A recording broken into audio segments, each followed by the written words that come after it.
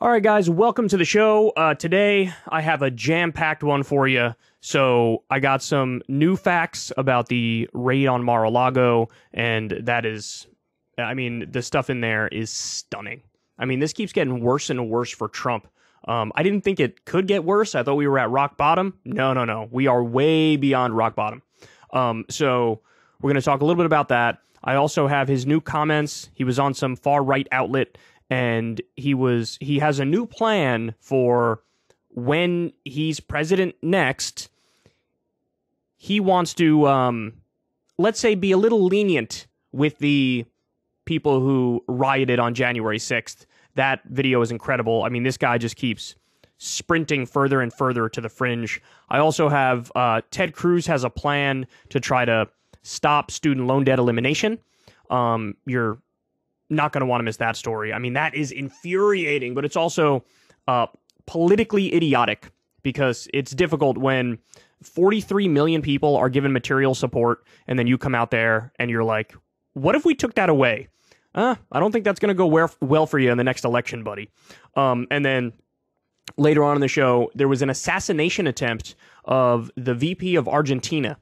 And what's beyond amazing about this is we have it on video. It got caught on video. So I'm going to show you that video. It's really something else. It's really wild. So without further ado, let's go ahead and get started here. We'll jump into it. So these are the new numbers that we got released by the Department of Justice on the raid of Mar-A-Lago. And this is really incredible. So they say over 10,000 U.S. government documents and photographs without classified markings were seized from Mar-A-Lago, DOJ says. So look, let me just say up front, if it's 10,000 U.S. government documents and they're not classified, I don't care. Like the whole classified thing is what makes it newsworthy. I mean, there was also stories about how Trump had a lot of like newspaper clippings from when he was president. Like anytime anybody says anything about him, he likes to save it and look at it and probably jerk off to it later on or whatever.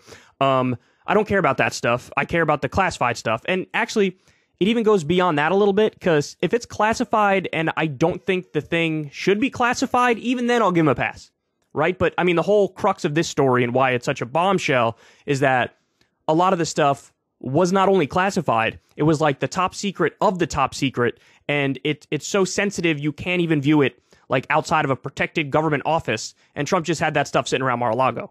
So that's why this is important to me. So I don't care about the 10,000 government documents that really nothing hinges on because they're not even classified. But here's some more specifics.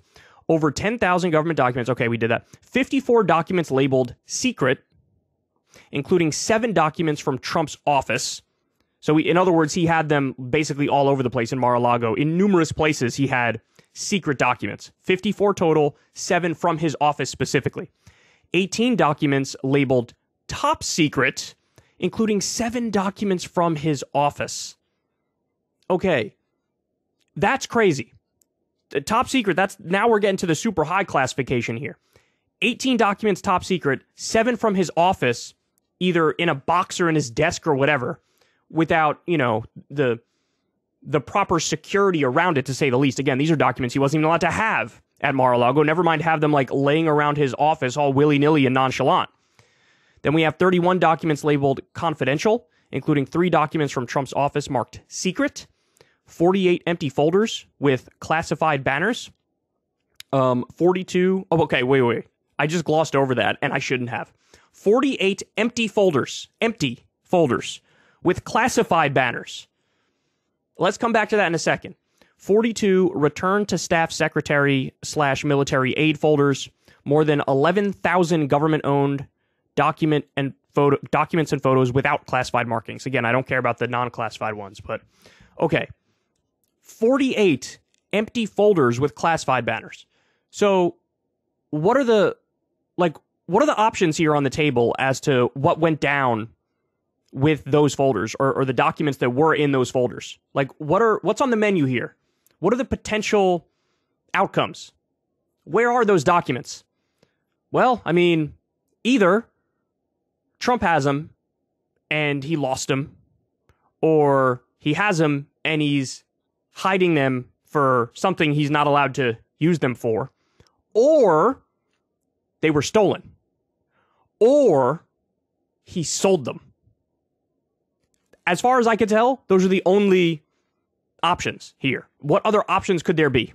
We're talking about 48 empty folders with classified banners. Now, if you wanted to make the argument, hey, maybe he just took some classified folders on the way out just because he thought they were cool. Maybe if he saw, like, you know, maybe a handful of them, he might have done 48 classified banners sitting alongside other classified and top secret documents just chilling in his office. I don't know, dog. I don't know, dog. That seems super fishy to me. That seems super suspect to me. Now, by the way, you know, we've been having these conversations about, oh, are they going to indict him? Are they not going to indict him? Are they going to convict him? What exactly are they going to go after him on? Like, what will the charges be? When you see this new fact, 48 empty folders with classified banners, now you start thinking, how could they not indict him? By the way, Judge Napolitano said, oh, he's definitely getting indicted. And I don't even think Napolitano wants him to get indicted, but he's like, I think he's definitely getting indicted. One of Trump's lawyers went on TV and basically said, like, look, I've been in his office a bunch of times. That's where he had a lot of these classified materials. And Trump kept allowing other people to go into that office with him. He would bring people into his office regularly. Oh my God, you fucking moron. Do you not understand what you guys are admitting to, what you guys are casually admitting to? Then there was that Trump tweet where he, you know, admitted, hey, I know the Department of Justice and the FBI took those pictures of the documents laying out on the floor, but I need everybody to understand, I'm not a slob, and the documents were not like that. They were in the boxes. But wait, you were just saying 5.5 minutes ago the documents were planted, and now you're admitting they weren't planted. I had them in my boxes. You guys put them on the floor to make me look sloppy, to make me look like a slob. Okay, you just admitted to crimes, bro. You just admitted to crimes to own the libs or to own the FBI or whatever. What are we talking about here, dude? What are we talking about here? So this is crazy, man. This is out of this world. These new revelations are next level. Because again, I don't see how it's not an open and shut case. If you have a dude who's got 48 empty folders with classified banners, and you still can't account for those documents. They don't know where those documents are. Trump seemingly doesn't know. The FBI and the DOJ don't know. I mean, so not only did you take classified documents you weren't supposed to take, you returned some of them but lied about the rest. They went and got back the rest, but there's still some missing? Bro, how is that not an open and shut case? For real. I'm trying to put aside whatever sort of political bias I have. I don't understand how it's not an open and shut case. But now look, it gets deeper. This case gets even deeper. You guys are going to be amazed by this fact. Ready? So this is from Tristan Snell of mainstreet.law. So he's a lawyer, and he was one of the people that actually prosecuted the Trump University case. Now remember, in that case, Trump settled out of court for, I believe the number was $27 million. So basically, Trump did commit fraud with Trump University, settled out of court just to, you know, pay off the people who had the complaints and were defrauded. So in other words, this guy, he might know a thing or two, okay? He says, even more disturbing given today's news. In October 2021, CIA counter intel warned that an unusually high number of U.S. spies were being killed, captured, or compromised. In January 2021, Trump stole documents on these kinds of informants, and 43 classified folders are now empty. What? So there was an unusually high number of U.S. spies being killed, captured, or compromised. Now, are there other explanations for how this happened? I don't know. I'm not an expert, but that certainly is fishy the way the timing lines up here. So that means, and look, Trump has parties all the time at Mar-A-Lago, all the time, with all sorts of rich douchebags. Are some of them, you know, foreign spies? Did they sneak into his office? Did they steal some of the contents from those 43 folders? Is Trump selling it? Like, you know, was the original speculation because of all the dots that were connected about the Trump family connections with Saudi Arabia? Jared taking $2 billion, for example, for a business deal. And then you had Trump himself taking probably hundreds of millions of dollars to have these various golf events at his golf courses. Either everything is fishy here, guys. Everything is fishy. But here's the thing. Even if you don't go with the fishy interpretation, the other interpretation is extreme incompetence and still committing a crime. It is still a crime. You lost those documents. Where are they, bro? You can't even find them. You can't return them. You took classified documents and top secret documents, and it's missing. Whether that was negligence and incompetence or whether it was nefarious because you're selling it, either way, you are caught red-handed, dog. Look, I feel the same way looking at this stuff now, too. That I don't know how you don't indict. Look, the only way that Merrick Garland doesn't move forward with this, and this is a real possibility, I don't want to poo-poo this possibility because this is how Democrats typically act anyway, is basically sitting around discussing it and coming to the conclusion, if we go after Trump, if we prosecute him, then that will effectively rip the country apart, and it'll make it so that there's a massive backlash, there's going to be violence in the streets. Now, by the way, I think all of those things are true. I think there will be a backlash. I think there will be violence in the streets. I think that his cultish base will do cultish things if their dear leader is going down or is about to go down. So I think all that stuff is accurate. I just don't think it's a reason to not go after him. I think you have to uphold rule of law. I think there's really no way around that. And so, I don't want to make the same mistake that Obama made with Bush and Cheney, where he says, hey, we look forward, we don't look backward, because, yeah, they did some torture. Yeah, we tortured some folks, as Obama said. Yeah, we did some illegal wars. Yeah, the criminals on Wall Street, I'll let them get away also, because we look forward and not backward.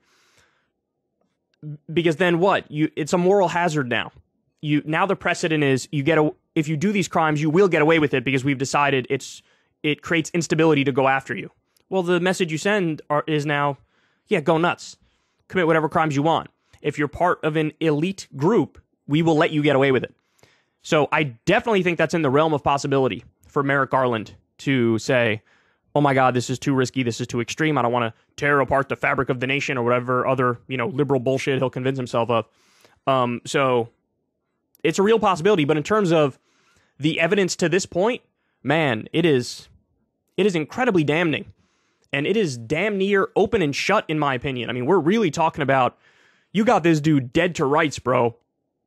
Even if you put aside the whole, more spies being captured thing, even if you say, no, the nefarious interpretation of Trump selling it for profit, selling the information for profit, I'm not buying that either, and that's, you need more evidence to prove that. Even if you put all that stuff aside, at the very least, you have extreme negligence and incompetence, which has led to, very clearly, crimes being committed, and those crimes have serious penalties, serious punishments that go hand in hand with them, including time behind bars. But, again, you're going after a former president here, so the stakes are raised.